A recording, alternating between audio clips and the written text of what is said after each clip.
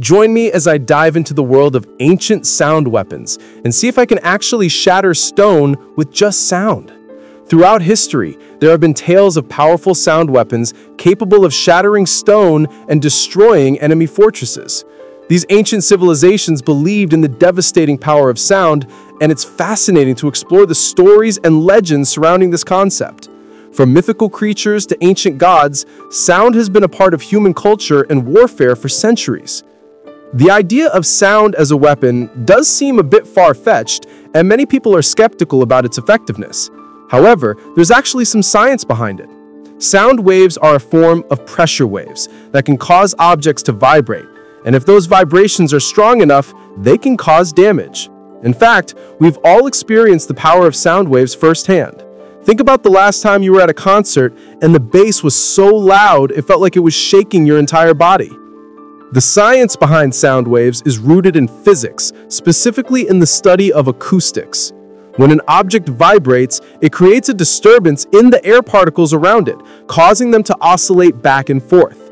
These oscillations are what we perceive as sound waves.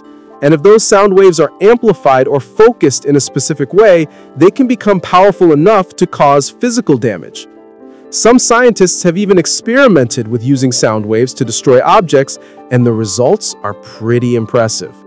For example, researchers have used high-powered sonic devices to shatter glass and even break up kidney stones. So while it may seem like the stuff of legend, there's actually some real science behind the idea of sound as a weapon. In ancient times, different cultures believed in the power of sound to destroy and protect.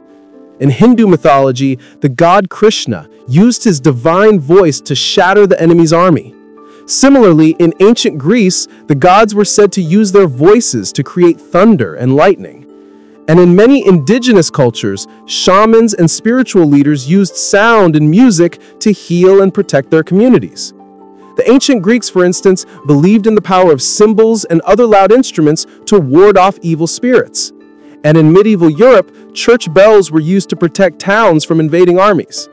These stories and legends might seem like just myths, but they do show that our ancestors believed in the power of sound to shape their world. One particularly fascinating example of sound waves in action is the experiment with the death ray sound beam. In the 1920s, a scientist named Nikola Tesla claimed to have developed a device that could transmit energy wirelessly using sound waves. While his claims were met with skepticism, some researchers have since replicated his experiments and demonstrated the potential of sound waves to